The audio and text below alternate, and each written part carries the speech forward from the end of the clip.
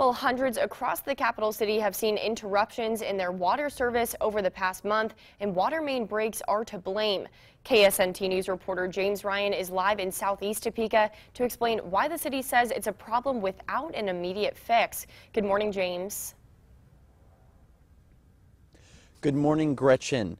While others were preparing to ring in the new year, people living here near 19th and Pennsylvania were without water on New Year's Eve. And you can actually see behind me that the street is still closed off because of the water main break. This was one of dozens of water main breaks across the city that the city workers were working to patch.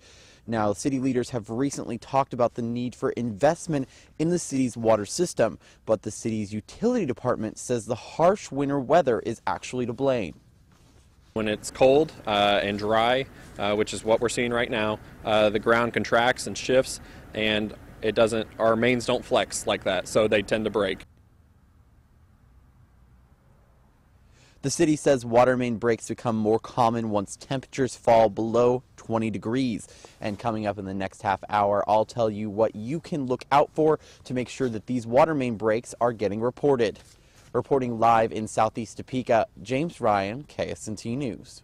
Thanks, James. And last month, the Topeka City Council voted to raise utility rates in order to invest in the city's water system. The first rate hike went into effect yesterday. For a complete list of what prices are going up, visit our website at ksnt.com.